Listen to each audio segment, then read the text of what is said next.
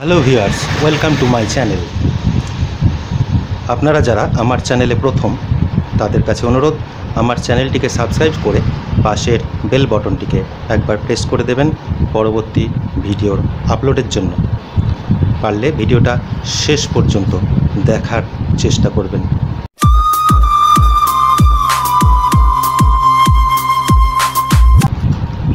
আজকে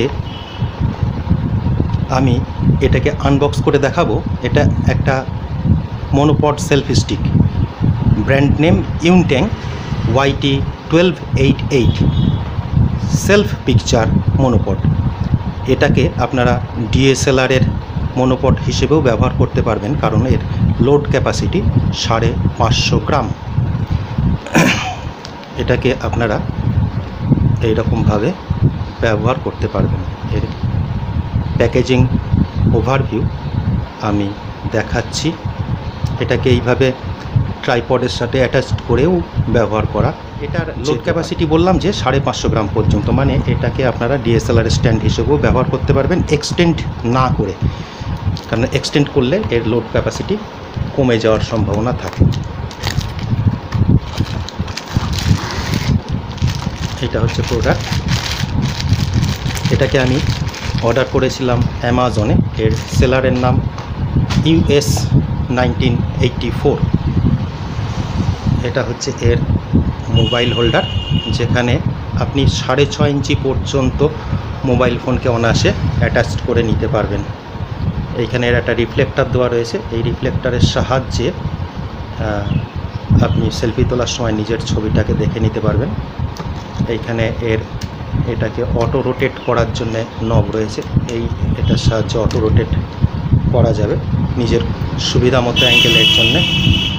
আর এইখানে যে ফ্ল্যাপগুলো রয়েছে, এই ফ্ল্যাপগুলো হচ্ছে এর অ্যাটাচমেন্ট ফ্ল্যাপ। একটা করে ফ্ল্যাপ খুলে আনলক করে খোলার পরে আবার লক করে দিলে এটা আটকে যাবে। এই সেকেন্ড ফ্ল্যাপ হচ্ছে থার্ড ফ্ল্যাপ।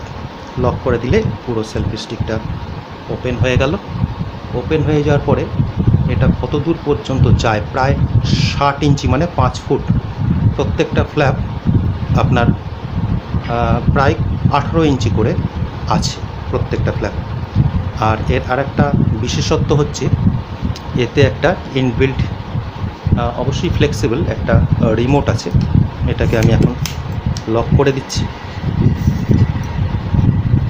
এরপরে রিমোটটাকে দেখাচ্ছি। এইখানে হ্যান্ডেলের মধ্যে একটা রিমোট আছে সেলফি তোলার জন্য, কারণ এটাকে যখন আনলক করে বড় করে নেওয়া হবে তখন তো আর ফোনে হাত পাওয়া যাবে না, তখন এটা রিমোটলি ছবিটা তোলার জন্য এই রিমোট কন্ট্রোলটা রয়েছে এর মধ্যে। রিমোট কন্ট্রোলটাকে যদি দেখাই, এখানে একটা অন অফ বাটন রয়েছে। এটাকে এখান থেকে অন করে নিলে এই ব্লু লাইটটা ব্লিঙ্ক করা শুরু করবে। ঠিক সেই সময় ফোনের ব্লুটুথটাকে অন করলে এই ফোনের সাথে পেয়ার হয়ে যাবে।